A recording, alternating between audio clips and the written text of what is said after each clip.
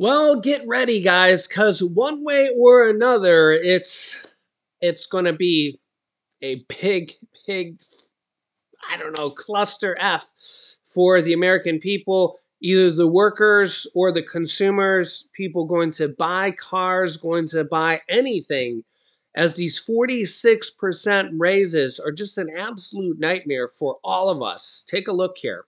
Yeah, as we see this in industry after industry after industry, these 46% raises that all these industries want, we're just seeing this over and over and over. American airline pilots successfully negotiate a 46% raise. We see the UPS workers negotiate their massive raise that has led to UPS drivers getting up to $170,000 a year with when including benefits, which is going to just lead to massive increases in shipping for pretty much packages. And don't forget, FedEx is going to then need raises for their drivers. Don't forget, I mean, FedEx isn't going to be okay with just, making a lot less than UPS. And then it's going to lead to raises for USPS and, the same old thing. And now the United Auto Workers getting ready to strike. You can see here, United Auto Workers will strike against Detroit automakers if deals aren't reached by Thursday. Union boss says this comes as they want a 46% raise as well and a 32-hour work week. So they want a 46% raise and they want to go down to a 4-day work week instead of 5 days, 32 hours a week instead of 40 hours in a war against Detroit automakers. And don't get me wrong, we all want our raises. We all want to make more money. And the problem is that, when you go to buy a car and the average car payment for a new vehicle is $725 a month already,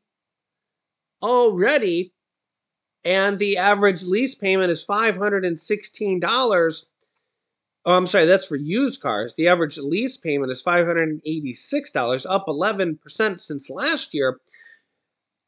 And the new vehicle payments are $725. What is going to happen when they strike or these car makers give into a 46% raise, or they compromise and give in to a 30% raise, 35% raise, or they give in to a massive strike, which is potentially going to happen.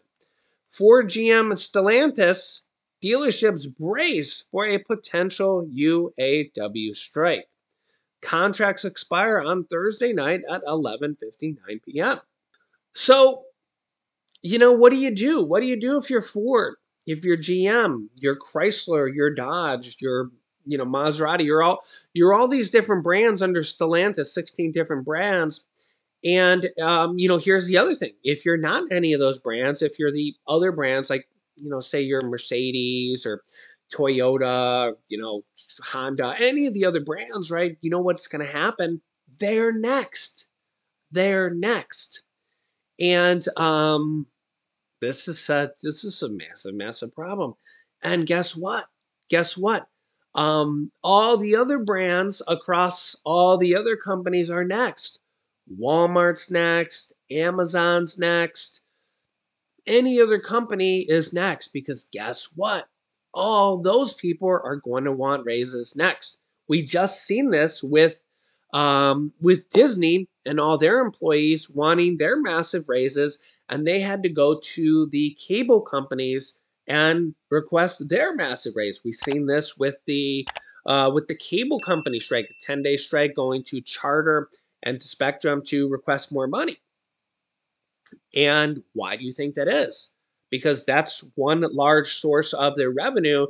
And it's like ESPN, ABC, the Disney Channel, ABC Go, and it cut out Monday Night Football and all that stuff. And it's like, Disney actually employs like 1 million people or something like that across all these different companies. And guess what? All those people want their 46% raises too, because again, it's not just Disney parks. It's like, ESPN, ABC Go, all these different things. And it's just like, guess what? Like all these people want raises of all these different industries. And guess what? Amazon employees are going to want raises. Walmart employees are going to want raises. Starbucks employees are going to want raises. So the next time you go to McDonald's and a hamburger is like $5, you're going to know why. Because guess what? Like employees want, $15 an hour. I actually seen a meme the other day here that said this. Yeah, here's a picture of the meme. I just Googled it. $15 an hour for McDonald's employees. Say hello to your replacement. Yeah, it's a, harsh but funny yet true type of joke. And this is the sad but harsh reality is that, yeah, this is what's happening at McDonald's. And it's like, I'm not picking sides here, left, right, center, top, bottom. But you guys can let me know your thoughts. This is actually what's happening. It's happening at McDonald's. It's happening at Walmart's. It's happening at everywhere. It's happening everywhere. Is that they're going to AI. They're going to self-checkouts. And some people don't like this. Some people do like this, because in some cases you can just check out real quick. I mean, you can actually go to McDonald's and, do, and check out your order. And sometimes it's good because you can zip through the line. Sometimes it's not good because if you got a whole bunch of stuff, it takes a long time. It takes a long time. And sometimes you gotta, if you're at McDonald's, you have to go through all the menus and you're like, I don't know this menu checkout. You're like, where's the chicken nuggets? Where's the French fries? Where's the, McGriddle, which we love, by the way. And you're like, yeah, I have no idea where the stuff is. It's like you just want to go to the person and say, hey, I want a McGriddle, which is like those pancake um, patties. I used to like the Egg McMuffins, right? If you ever grew up on an Egg McMuffin, you're like, hey, those things are great. But now we like the McGriddles. It's like a pancake with the Egg McMuffin in the middle kind of thing. It's really, really good. And, Julian likes McDonald's pancakes. He also likes a Happy Meal. It's like if you're a kid, you get a Happy Meal with a toy. It's like a little box of happiness. You get Julian a Happy Meal. He's like, oh my God, it's the greatest thing ever. Like it's like a happiness of sunshine. Of course, he doesn't get it very often, but it's like he just loves it, right?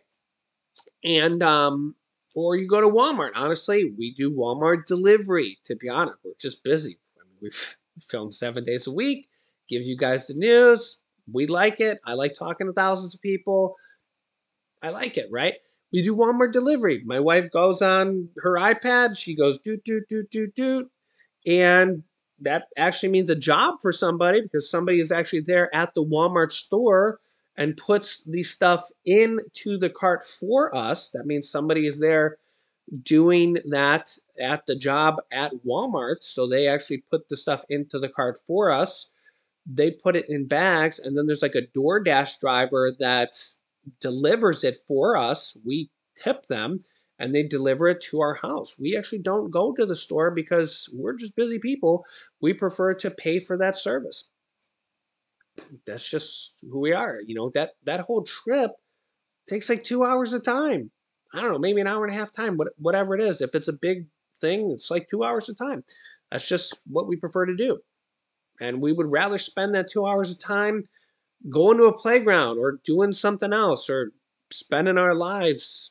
My wife could literally be ordering that Walmart shopping while I'm filming, and then it gets delivered 4 hours, 8 hours later, or the next day, or whatever, and it's just more convenient for us. And I think a lot of people are going to that, and it actually creates jobs because it's the DoorDash person gets a job, and there's a Walmart person who is doing the job, putting the stuff in the cart, and they have a job, but there's not a person checking out as much doing that job anymore. So I think jobs are just switching. There's just different type of jobs. Yes, there's not a person as much ringing out people, but there's people like doing the jobs, filling the orders, going around the stores, putting the stuff in the carts for the, I don't know, the delivery stuff. There's a lot more delivery stuff, okay? And then there's the DoorDash jobs. You know, they get paid the DoorDash fees and then they get the tips.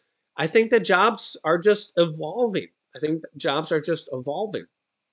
And you guys can let me know your thoughts on this. But AI is definitely changing. Some people like it, some people don't. In some cases, if you got a small bag and you're going to the grocery store, it is quicker. You don't have to wait in a long line because sometimes you go and there's a long line and you're like, oh my God, there's 7 people in line. I just have this small thing. When there's a self checkout, you can just zip through it. But in other cases, when you're at McDonald's and you're like, hey, I have no idea what this menu is, and I got to order for 3 children or something like that, it's an inconvenience. But on the other hand, you got to remember that these stores are doing this to keep costs down because remember when they put a screen in, they only have to pay for that screen once, as opposed to paying for $15 an hour over and over and over every single day for an employees. They don't have to pay for health benefits for that screen. They don't have to pay for unemployment benefits because remember that's a cost that I know this because I used to have 100 employees with my limo and bus company. That's another cost you have to pay. You have to pay that paycheck every single week. You have to pay all the associated fees, social security benefits, and all this stuff. I mean, that literally adds up to a lot of money. That computer could pay for itself in the course of, I don't know, a couple months, right? And yeah, it may break down occasionally, but that's probably a very rare thing. Okay.